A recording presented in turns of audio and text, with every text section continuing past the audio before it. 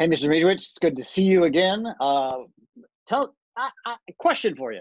Is there like any food that like you just can't do? There, gauging by my size, probably the answer would be no, but there are a few that are on my hate list. Turnips would be near the top. Pretty much anything in the vegetable family. Again, not a huge surprise here. How about you? I hate mushy food. Anything mushy, especially like mushy vegetables. I like vegetables as long as they're raw, but you mushy. Do not like mushy. Yeah, I hear you. Oh, this doesn't work for me. I mean, I like oatmeal or something like that, but like mushy vegetables, it's just when you boiled vegetables, it's death. It's horrid. Okay, hey, guys, we're going to continue our discussion of dimensional analysis. And today we're going to do kind of more difficult problems. We like to call them multi-dimensional problems. And what we've got is we've just got 3 key tricks that you have to worry about. So the 3 key tricks when dealing with, let's call it multi-dimensional problems are, number 1,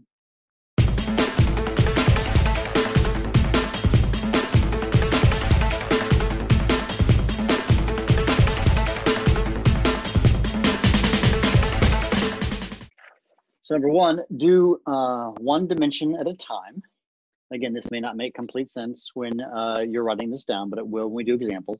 Number 2, when units are on the bottom, not in the bottom, that's an O, on the bottom, cancel up.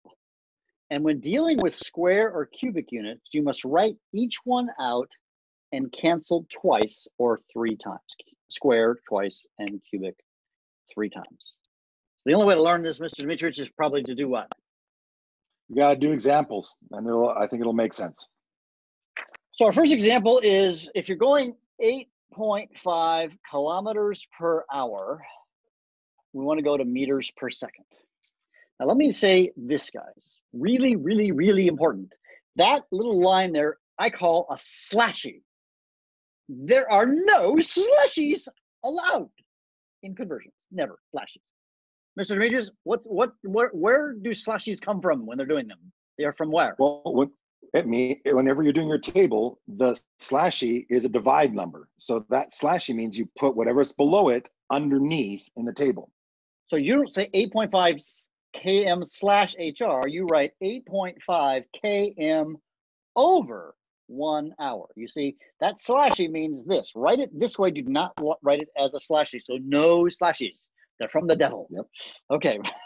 Now, the rule says that we wrote down a minute ago, you do 1 dimension at a time. So I need to convert kilometers into meters and then hours into seconds. And you do them 1 at a time. Let's do the kilometers. Kilometers on top. We're going to go from kilometers to meters. Now, this is a conversion that's actually built into the metric system, right?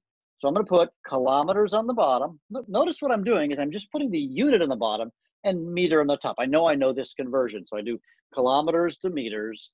And, here's a rule I like when do the metric to metric or whatever, is you put the 1 next to the bigger unit, right? So the biggest unit is a kilometer. So he's a 1. So then how many meters are in a kilometer? Mr. Dmitrowicz, I bet you know this. That's 1,000. There's 1,000. So now the kilometers cancel. But I'm not just interested in converting the kilometers into meters. I want to convert the hours into seconds. And let's do another fraction. Now here, guys, and the conversion table here does not have hours to seconds. We're making an assumption that you know some of these conversions. Now, notice that the hour is on the bottom. So if you looked at the rule number 2, it said you need, if the unit's on the bottom, you cancel up, right? So the hour's on the bottom. So what do I do up here, Mr. Dmitrowicz? What unit do I write? You got to put an hour on the top. I got to put an hour. On the bottom, now do you know, maybe you do, but I bet most students don't know how many seconds are an hour, but they do something else. What else do you know? You know how many what? You know how many minutes there are in an hour. So I can do minutes. So we can do this. Right. And which is bigger, an hour or a minute? Well, it's an hour. An hour is bigger. There are 60 minutes in an hour. So my hours cancel. But now I have like meters per minute. I don't want meters per minute. I want meters per second. So I add another fraction. And now since the minutes on the bottom and I want the minutes to cancel, where do I put minutes in this last fraction? Now it goes minutes go on the top. And I can put seconds, abbreviated S, on the bottom. The minutes, the bigger unit, he gets a 1. And this is 60 seconds. Now, again, this goes back to the last video. numbers on the top, multiply, numbers on the bottom, divide. So I'm going to take 8.5 times 1,000 divided by 60, divided by 60. I know it sounds weird to pay divide. You say they're multiplied. No, because it's, just trust me, that's how it works. I get 2.3611. And this is only two significant digits. These are all definitions. So that's going to be 2.4 meters. Now I might write this with a slash e because that's just the final answer. This next one, we're going to convert 0.49 pounds per liter into grams per milliliter. All right, Mr. Dmitrowicz, first thing we got to do is how do we rewrite the 0.49 thing? You have to set it up just like we did every time with the train tracks. And remember, slashes we can't write together. So slashes mean divide. So that number that's the units on the bottom is going to be set up that way. So we got 0.49 pounds in a liter, and I have to do the pounds to the grams and the liters to the milliliters. Now pounds to liters, conversion tables, we know this. Now pounds is on top, so I'm going to put pounds on the bottom and grams on the top. We do know this conversion. So again, what's that conversion from the table, Mr. Dmitrowicz? Well, I'm looking at it right here, and it says 1 pound is equal to 400 and my glasses are not on right now, 53.6 grams, I believe. Yep. So the pounds cancel, and now I've got grams, so I'm happy. But now I need to get from liters to milliliters. Now, liters is on the bottom, right? So if you've got a unit on the bottom, you cancel up. So the liters goes on the top, and I do milliliters on the bottom. Now, that conversion may not be on our conversion table, but milli, which is bigger, a liter or a milliliter? Liter is definitely bigger. So he gets a 1. So we put 1 next to it. And then we have 1,000 milliliters. There's 1,000 millis in a hole. And now I get my trusty calculator out, and I got numbers on the top and the bottom. 0.49 times 4, oops, type right, 453.6 divided by 1,000. And I get this to be 0.222264, and that's grams per milliliter. I need to, of course, round that to 2 sig figs, so that's 0.22 grams. Our next example was 0.054 meters cubed into centimeters cubed. Now this one's tricky because this has cubic units. This is volume, a meter by a meter by a meter to a centimeter by a centimeter by a centimeter. But if you looked at the last rule, look at your notes, you'll notice that you have to write them separately. So I'm going to write 0.054, and I'm going to write meter, meter, meter, because that's what meter cubed means, right? Over 1. Now, you now have to do this, the conversion from meters to centimeters, 3 times. Meter, meter, meter. All right, so now what you do, Mr. Dmitrowicz, we're going to cancel out one of the meters, so what do I do on the bottom now? Well, 1 meter is going to go on the bottom because it needs to cancel, and we have to put centimeters on the top. And there's 100 centimeters a meter. The meter is the bigger unit, centimeters small, and there's centi means 1/100th, I guess. Now that cancels off one of the meters, but I got to cancel out all 3 meters. So I basically do this 3 times. So the meters, the 3 meters, the meter cancels, and you're left with centimeter, centimeter, centimeter, better known as centimeter cubed.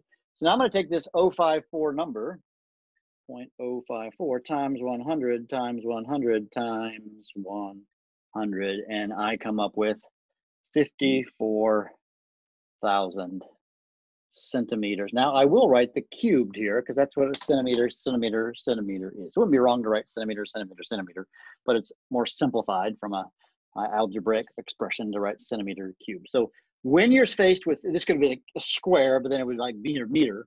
If you square or cubics, you break them apart, and then you have to cancel each one at a time. And our last example, guys, is we're going to do kind of the big monster, horrible, tough question. 15 pounds per foot cubed, and we're going to go to grams per milliliter. So this is a crazy one. Yeah, you're not going to see problems like this normally. We're giving this example because we always want to make sure that if you can do the hardest example, you can do any example. And this is definitely the hardest example you're going to ever find. So I'm going to say 15 pounds, but not per foot cube, but per foot. Times foot. Foot. And remember, you do 1 dimension at a time. Let's do the easy dimension, pounds to grams. We've done this like in most of our examples earlier. We can say pound on the bottom, 1 pound is 453.6 grams. So we know that, we're done. That's easy. Now I need to get the feet cubed into milliliters. Now let me give you a hint. To get to feet cubed to milliliters, I can go from feet, let's just worry about the feet. I can go from feet to inches to centimeters to milliliters. So this can be a long process. It's going to take 2 lines, I'm going to guess, probably. So to get rid of a foot, I'm going to go take one of my feet, and I want to get to inches. We know this, right? There's 1 foot is 12 inches. But because it's foot, foot, foot, what do I have to do? I have to do it 3 times.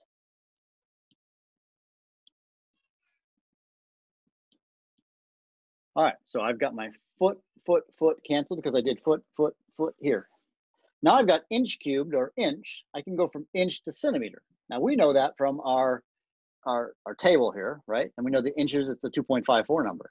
So, but I got to do this 3 times. So I can say inches on the bottom. So I need to put it on top. So inch, centimeter, 1 inch is 2.54 centimeter. And I'm just going to come down here. I give it 2 more times. 1 inch is 2.54 centimeters. And 1 inch is 2.54 centimeters. I've done that 3 times.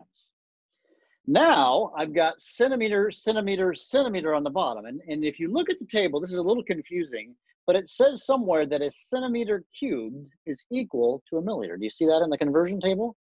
And so what we can say is that 1 cm, cm, cm is equal to 1 milliliter. And so that cancels off my cm's. And that's it. Now, calculator is going to be a mess. I've got, I guess, just 2 numbers on the top and a bunch of numbers on the bottom. So I'm going to take 15 times 450, 3.6. You know, I would recommend, guys, that you actually get your calculators out and then you follow along to make sure you get the same answer. Divide by 12, divide by 12, divide by 12. I'm keeping the divide, divide, divide. Divide by 2.54, divide by 2.54, divided by 2.54, and this is just a 1, so that's it. And I come up with 0.24028 or some odd number, ... and that would be grams per milliliter. Now, that's too many sig figs. This number, just kind of look, as Mr. Dmitrowicz, you said, just look at the first number, the 15, and this is just going to be, yeah, 0.24 grams per milliliter. And there you have it. So this is the nasty ugly. There is a couple problems that are kind of like this in the worksheets that you're going to have to do. So we're going to see if you can do this. And hopefully you'll see this out. It just, you get feet, feet, feet, centimeter, centimeter, centimeter, and you're good to go. Mr. Dmitrowicz, this is like the end of our first unit. That's pretty awesome. These kids have been like with us, and they're so awesome, aren't they? Congratulations, students. You've made it through the first unit. All right, we will see you guys in class.